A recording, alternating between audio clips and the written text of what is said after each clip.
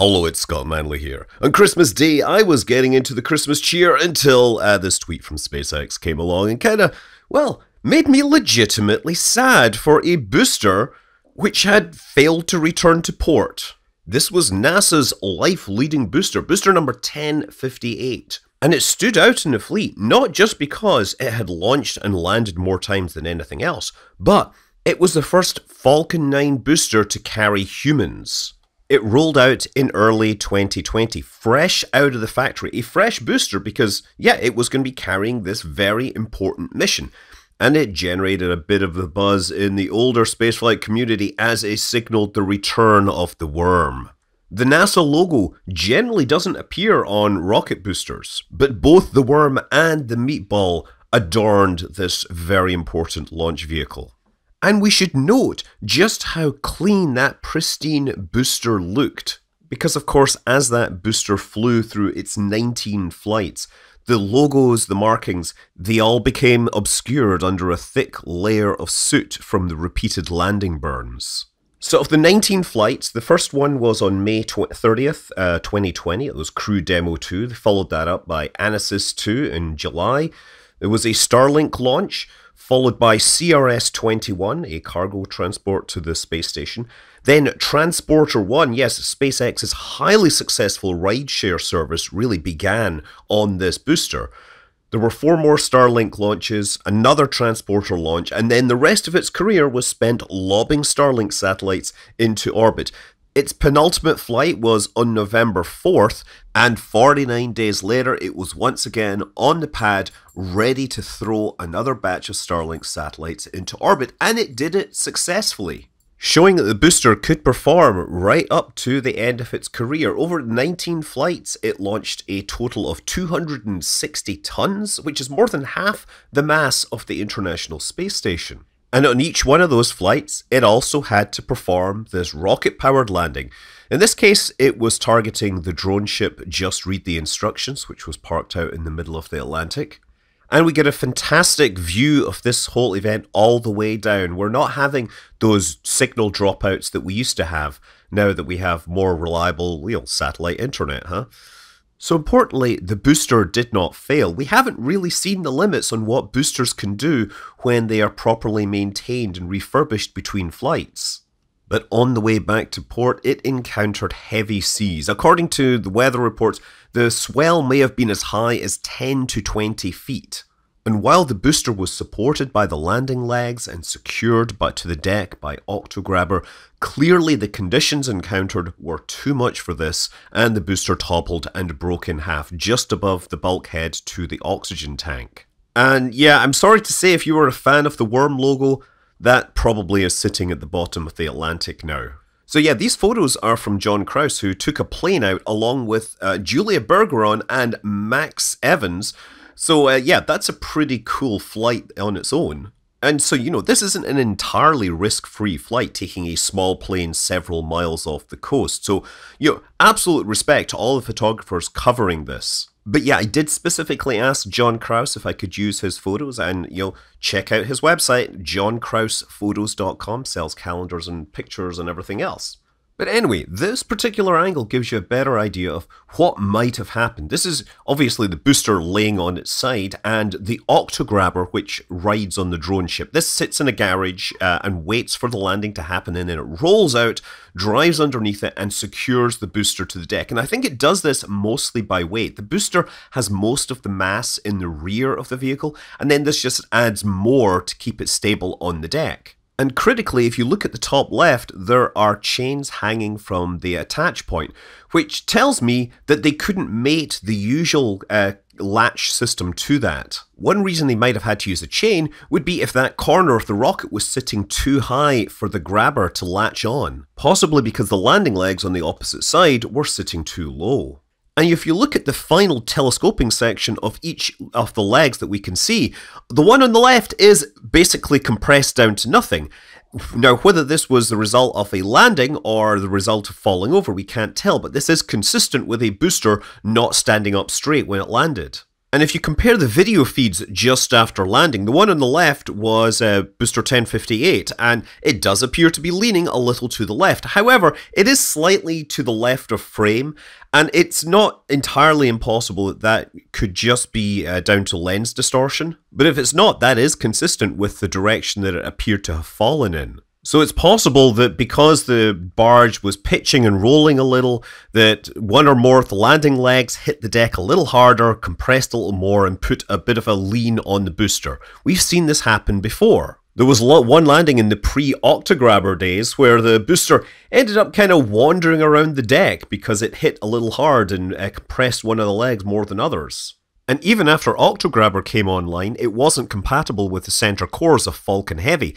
And the center core that was used to launch Arabsat suffered pretty much the same fate, falling over and breaking halfway up the tank.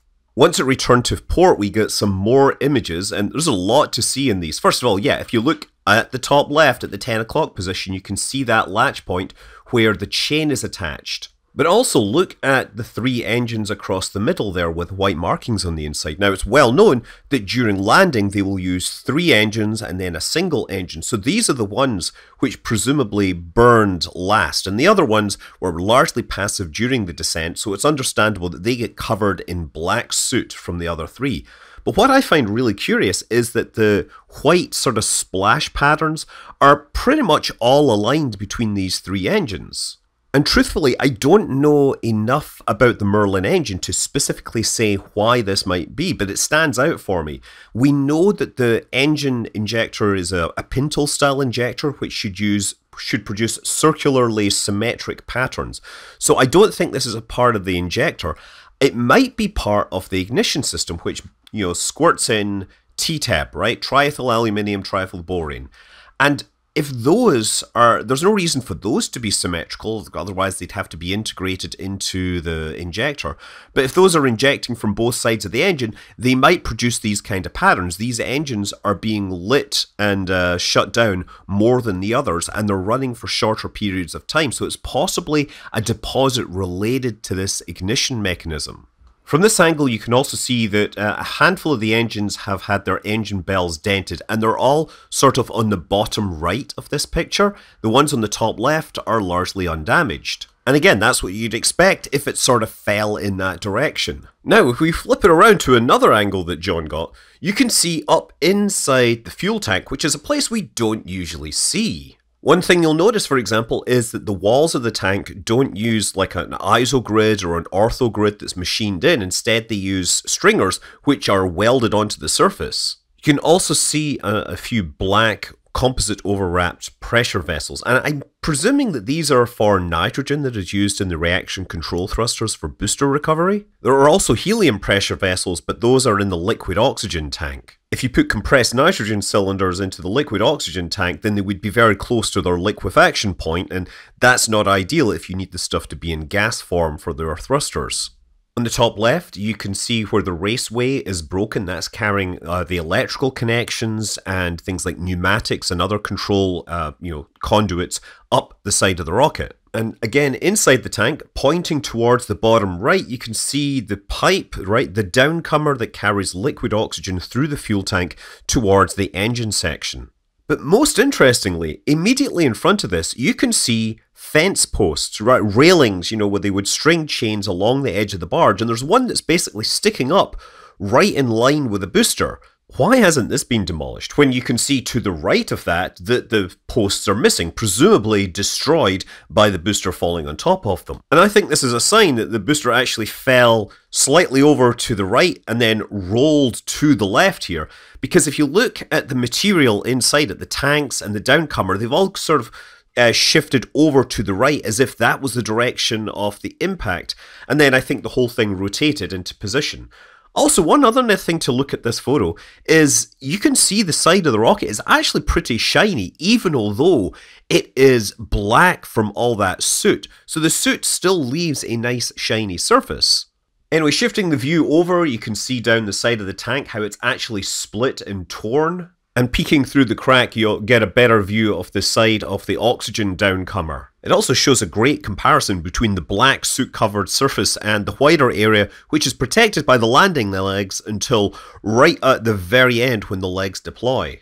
So anyway, coming around the back here, one of the things I can see is that this octograbber leg really hasn't let go. It has just locked on there, and it's literally like tin can opener, cut itself into the side of the, the section at the bottom of the rocket. And you can see by the way this rocket nozzle is compressed that it's been squished from below and pushed into the one above it. That's probably pushing against one of the arms of the octograbber. Now, Sean Cannon captured this interesting image where you can actually see the leg that has been crushed. And if you zoom in on that specific section, you can see the top segment of the strut is sticking out sideways and it's been snapped. So the strut has actually broken as this thing fell. Or possibly the strut failing is what led to the fall. So yeah, this is unfortunate, and there are already a multitude of self-appointed experts on the internet who are saying that SpaceX brought this upon themselves for being stupid enough to transport boosters around like this on the high seas.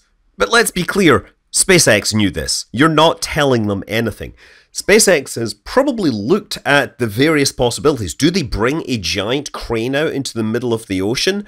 Or do they just bring it back and accept the risk, accept that, in the hundreds of landings that they've performed, that perhaps some of them will fall over? And that maybe the rate at which they fall over isn't enough to justify moving a giant system out into the middle of the ocean to put them on their sides. But at any rate, booster 1058 is a casualty, and that saddens me because it was the booster that brought humans back into space on an American rocket. People from SpaceX have said that they will attempt to recover or salvage materials from this, like the engines, which may work, but I hope that whatever pieces come out of it, some of it at least makes it to a museum.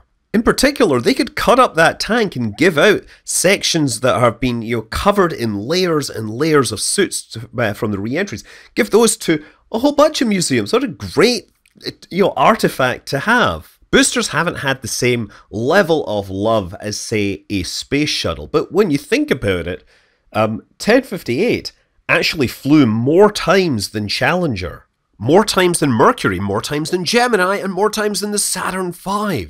And then the question is, which booster will be the one to start setting new records? And that's probably going to be 1060, which is scheduled to launch in a few days' time on another Starlink mission. And it's launched 17 times. That will make it 18 by the end of the year. And maybe by a couple of months' time, we will see it hit 20. And I look forward to that. I'm Scott Manley. Fly safe.